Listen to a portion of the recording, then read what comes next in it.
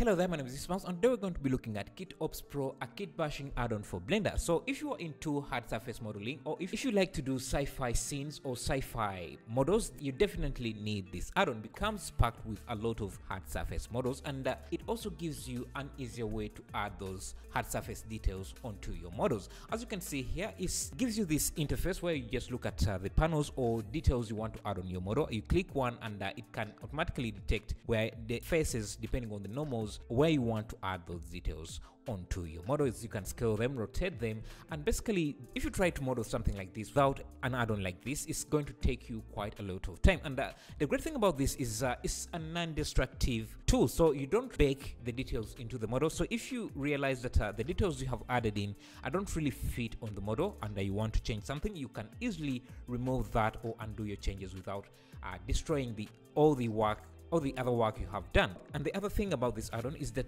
the details you are receiving come with materials already built in them, so you don't have to do that extra work of fitting the materials. They already come shipped with materials. So if you're looking to create hard surface models, or if you're trying to do a sci-fi laboratory or a corridor, don't forget about this add-on, because this is going to speed up your workflow, and the value you're going to get out of this is quite high.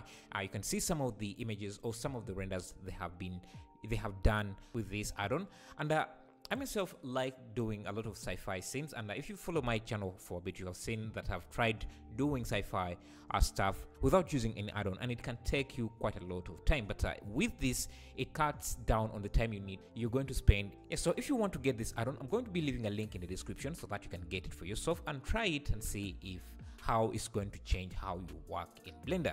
Yeah, so thank you.